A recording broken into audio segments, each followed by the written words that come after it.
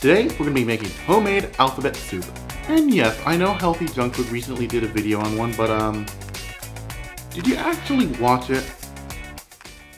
JP uses pre-made soup! Also, why are the letters in the same font as the Korova milk bar from Clockwork Orange? Never mind, let me just show you how to do it from scratch.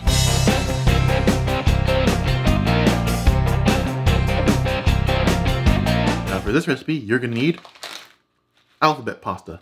I just realized my hypocrisy over calling healthy junk food lazy for using pre-made ingredients when I, too, am using a pre-made ingredient.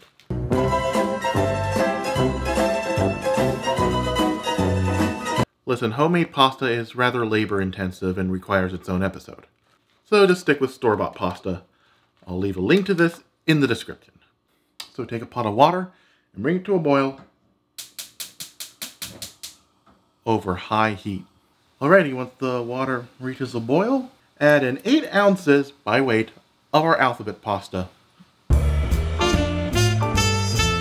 Oh, and if it begins to foam up like this, bring the heat down to medium-low. Alright, once you taste a few noodles without burning yourself, if it tastes al dente, turn off the heat, drain them, and rinse them with cold water.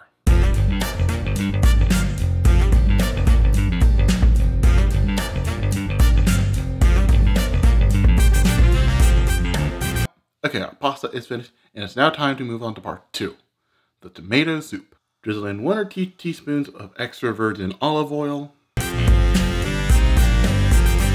Okay, once that heats up, add in 1 medium onion chopped.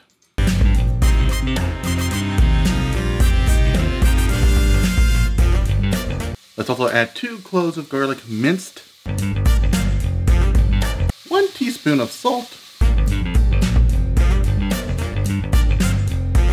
half a teaspoon of freshly cracked black pepper. Ooh, better mix that before it burns. We're not done adding spices. Half a teaspoon each of dried oregano and dried basil. And a pinch of cayenne pepper. Cook until the onions turn translucent.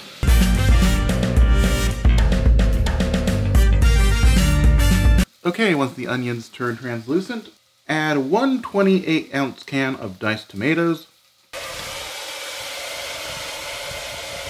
Oops, forgot to reduce the heat to low. Finally, add 2 cups of chicken stock. Now, if you're a vegan, you can use veggie stock. Oh, and FYI, they're having a sale on testicles down at Walmart. Why don't you go check that out? Give everything a good mixy mix. Bring it to a boil. And let it simmer for 10 to 15 minutes.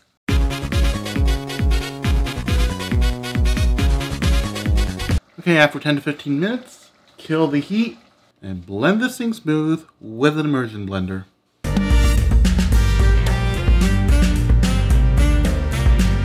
Let's give this a little taste test. For the first time on the show, I don't have to make any adjustments. Now that I think about it, I think I made too much pasta. Add about half of our cooked pasta.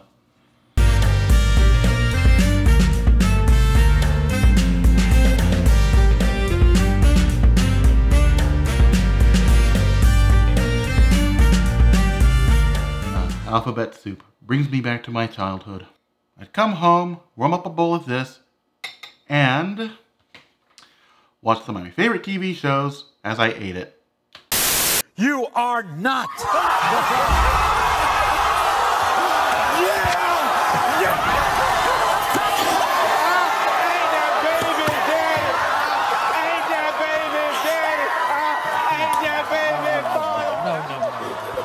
No. Mister, you can't do this. Oh yeah, they don't show cartoons on daytime TV anymore. This has been Jay's Cuttin Kitchen. I'm CRJ, making cooking fun, and meaning it this time. Thanks for watching. If you liked the video, smash the like button. If you really liked the video, become a subscriber and hit the bell notification icon. I upload every Thursday. Don't forget to follow me on Twitter and Instagram. Skipped breakfast, okay?